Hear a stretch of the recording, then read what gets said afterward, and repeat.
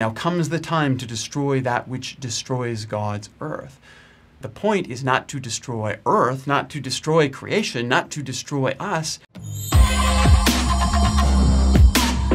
Hey there, welcome to the channel. Some good news here. I actually received a box in the mail, and so the book will be available July 5th, and I'm really excited for this to land in your hands as you read the book, and hopefully give me some feedback. Send me an email, let me know what you're thinking as you're reading through. I'm kind of interested in the dialogue that this might create on a longer term basis.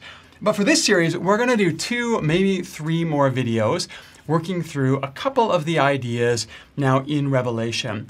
We've spent most of our time in the first 3 videos talking about the context. I think that's really important. If you're going to try to read Revelation, is to spend the time understanding structure and genre and context, because that is going to then interpret how you think about and make sense of the images that follow. That said, I know that most of us are probably most interested in actually looking at those images and interpreting them. And that's what we're going to do with a couple videos here. We are not at all going to try to look through every image. You can buy the book and you can read through as I interpret through most of those images on our way through Revelation. But there are a couple that we're going to draw on. One from the second cycle, one from the third cycle, and then maybe we'll do another video wrapping up the whole series.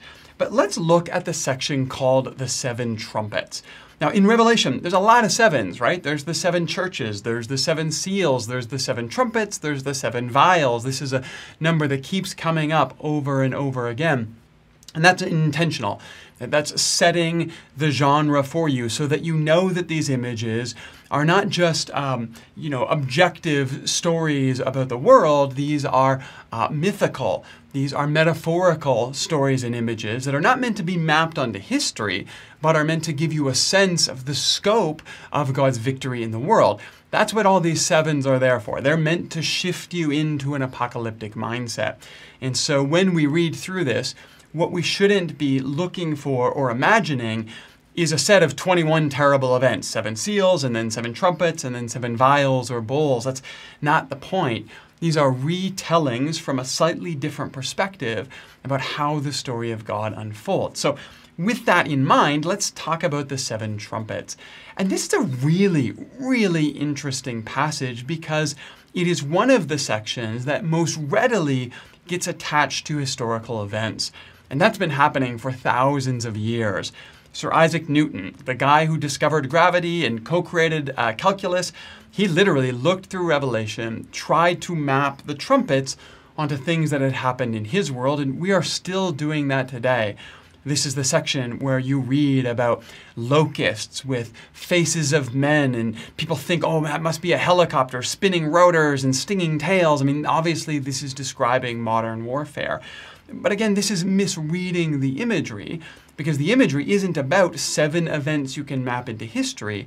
It's about an alternate vision of how the world can be transformed. And I want to give you a little picture of that. Just before we get to the 7 trumpets, we get this story about those who have been martyred for their faith, calling out and asking for vengeance from God. They want God to smite their enemies. They want God to step on all of the terrible people who have done terrible things to them. And that's very much in line with the apocalyptic genre that we talked about in the second part of this series. People are getting pretty cynical. The Jewish people have gotten cynical over all of these different successive empires that have conquered them. The Christian community is getting pretty cynical because the emperors that are rising up are increasingly giving more attention to them and a little bit of sporadic persecution to them. But more than that, Jesus has not returned, has not set up his kingdom, and things are not going the way that they expected. So they are turning more and more to these sort of cathartic stories of enemies getting their comeuppance and how good that feels to revel in that when things aren't going your way. And we read that here in Revelation. The martyred souls call out to God, cry for vengeance, and that leads into the 7 trumpets. The prayers of the people are gathered up like incense, and they are hurled at the earth. And so we read this successive tale of worse and worse things happening to the earth. Let me read you a couple passages here. Most of this is in Revelation 8. The first angel sounded his trumpet, and there came hail and fire mixed with blood, and it was hurled at the earth. Not great. The second angel sounded his trumpet, and something like a huge mountain all ablaze was thrown into the sea. A third of the sea turned to blood, and a third of the living creatures in the sea died. Again, not great. Third angel sounded his trumpet, and a great star blazing like a torch fell from sky. A fourth angel sounded, and a third of the sun was struck, a third of the moon, a third of the stars, and a third of them all turned dark. The fifth angel sounded his trumpet, and I saw a star that had fallen from the sky to the earth. Out of the smoke, locusts came down on the earth and were given power like that of scorpions. Again, what are these describing? I don't know, but it's clearly getting worse and worse. And then we read a sixth angel sounded his trumpet. Horse and riders I saw in my vision looked like this. Their breastplates were fiery red, dark blue, and yellow as sulfur. The heads of the horses resembled the heads of lions, and out of their mouths came fire, smoke, and sulfur. So you've got this sort of progressing story of creation itself kind of turning on us, wars breaking out, almost kind of like monsters attacking the world. And yet, at the end of these 6 trumpets, we read something really interesting. After all of these trumpets and all of these tribulations, we hear that absolutely nothing changes. It doesn't work. People continue murdering. They continue their immorality and their witchcraft. They continue doing terrible things to each other. And so a 7th and final angel appears. But he doesn't come with just a trumpet. He appears with a little scroll. And he says to John, who's about to write down what the thunders have said, everything all that has happened during the 6 previous trumpets, he says, stop, don't write that down. Instead, take this little scroll and eat it. It will taste sweet in your mouth, but it will be bitter in your stomach. As if to say that all of this story that you've been hearing and imagining, all of this trial and tribulation and terrible things that God has enacted on the earth, all of this tastes good in your mouth. It feels good to enact out and call for violence, but it's actually not good for you. It's corrupting to your soul. It will break you down from the inside. Instead, now is the time for God's mystery to be accomplished with the 7th trumpet. And this is a really interesting contrast. We see the martyrs of God call out for vengeance and say, do it our way, do it the apocalyptic way, crush the bad people and bring suffering and terror on the earth. Please just avenge our deaths. So God says, okay, let's see what would happen.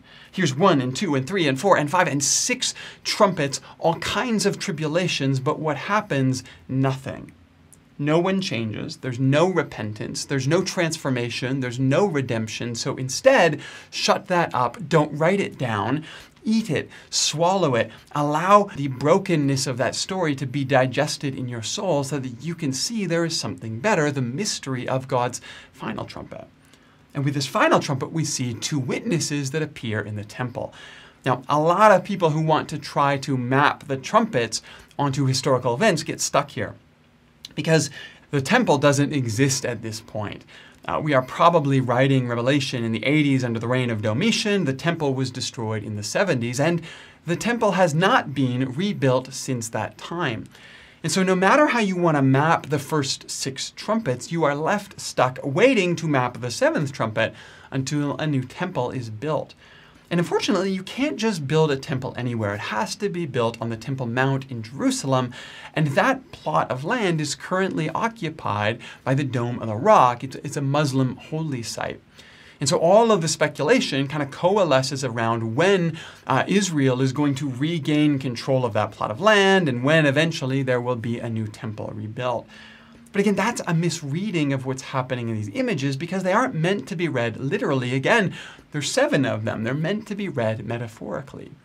And where have we heard, where have we talked about the temple of God already in Revelation? Well, we've talked about it as the people of God. We actually see that in the 7 letters, that the church is called the temple of God. And here we see 2 witnesses that appear in the temple.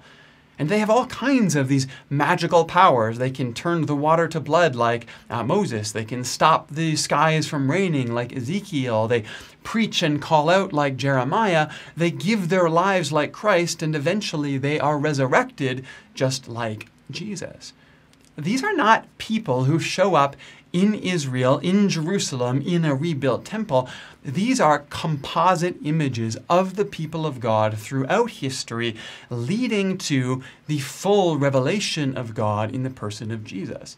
These are collages of history showing us that everything we have seen all through the Hebrew Scriptures, all through the prophets, has led us to Jesus, and in that we see the fullness of God. The nonviolence of Jesus that serves in nonviolent testimony that gives its life away for those who need it.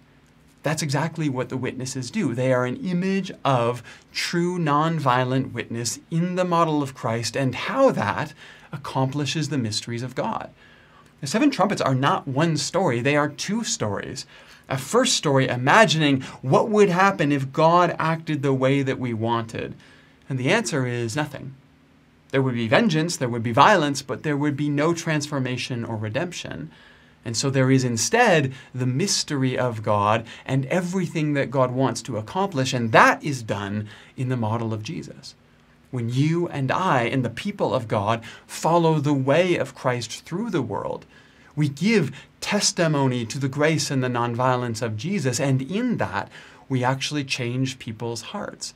We bring the world to repentance, we bring the world to a new way of being, and we contribute to the kingdom of God in the world. That's what the trumpets are about. They are not telling you that God is angry, God is vengeful, God is violent. They are telling us that we are often all of these things, and God is trying to give us a new story, something that will actually accomplish the transformation of the world. But again, this is what apocalypses do. They hand us our world and what we expect to see, and then they shift it just enough that we might see something new, that we might actually, in the vein of the prophets of the Old Testament, change our patterns and our behaviors to align with the goodness, the grace, the justice, and the righteousness of God. And that's what we're seeing here in this second story. And that is very much in line with what we are seeing over and over again in Revelation. In the lead up to this passage, we have the seven seals and the throne room scene. And there, and I think one of the most important scenes in Revelation, you have John hearing about this dominant warrior personality who can succeed the one on the throne. But when we turn, that is not what we see at all. Jesus is not in the model of David. Jesus is the slain lamb, looking as if it has been murdered. And instead, that slain lamb comes, takes the scroll, and redirects the path of history. That's what Revelation is telling you. What you expect is not what you will see when you see Christ revealed. What you think God should act like, how you think God should deal with evil, is not how God actually will. Because God's interest is not in destroying the world and crushing evil. It is in redeeming the goodness of creation. Now in that, all that destroys will need to come to an end. That's sort of the mission statement of Revelation. It's found in Revelation 11. Now comes the time to destroy that which destroys God's earth.